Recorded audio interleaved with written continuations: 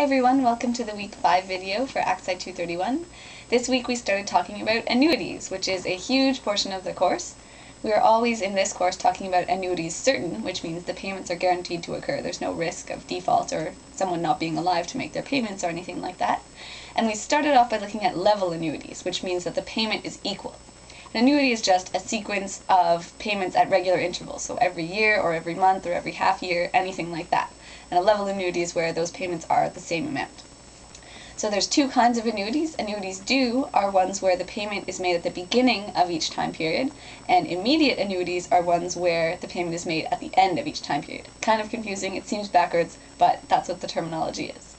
So with each of these cases, we can actually figure out the present value, or even the accumulated value at the end of that time period of that series of regular payments. And all four of these formulas here come from the formula for the sum of a geometric series. In all of the cases, we just get a geometric series with n terms, and we can just use the formula, and we've got these really nice results coming out. If you ever forget one of the formulas, you can just use the geometric series, and everyone knows that. So the notation that we use is a present value is an A symbol, and if there are two dots over it, it means it's an annuity due. So the payments are made at the beginning. If there are no dots, it means immediate, and the payments are made at the end. And S is what we use for the future value, or the accumulated value of that same cash flow. So there are those four nice results there that we get from the formula for the geometric series. We looked at some examples of dealing with calculating the present value or accumulated value of a sequence of payments, figuring out, knowing what the present value is, what the payment is going to have to be in order to pay off a loan or save up enough money, that kind of thing.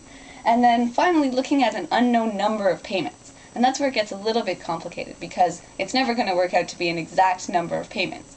There's going to be a little bit extra that you have to put in at the end, an additional contribution. So you always solve for n first, the number of payments, round it down, and then figure out what that additional payment is going to have to be.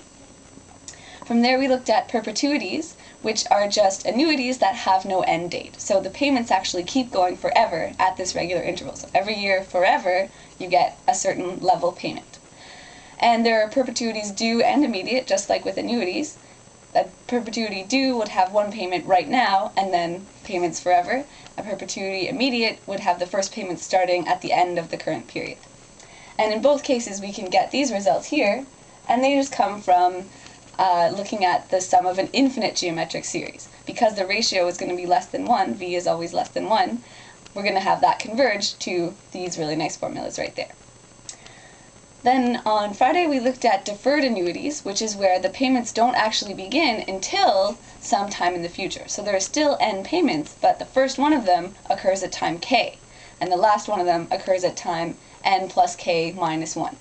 There are a number of different ways to value this deferred annuity. We could think of it as an annuity due at time k, and then discounting that back to time 0 by multiplying it by v to the k. Or we could think of it as an immediate annuity starting at time k minus 1, and then take it back to time 0 by multiplying by v to the k minus 1. Yet another way to think about it is, imagine that the payments are continuing from time 0 all the way up to time n plus k minus 1. But then subtract off the payments that aren't actually made. So you can use the difference method to calculate the value of that deferred annuity as well. Whichever way you like best, that's the way you can think of it. And then, speaking of valuing annuities on dates other than during the period, deferred annuities are looking at the value before the payments start, but we might also want to look at the value after the payments end, or even right in the middle of the payments. And in this case, it's really easy. The principle is always the same. All you have to do is find the value at any one time. For example, the present value, time 0, is a good default to take it to. And then if you want it at time t, then bring it forward by multiplying by 1 plus I to the t. So you can always shift the value around based on what time you're looking at and what time you've already taken it to. So that's everything for this week. I'll see you on Monday.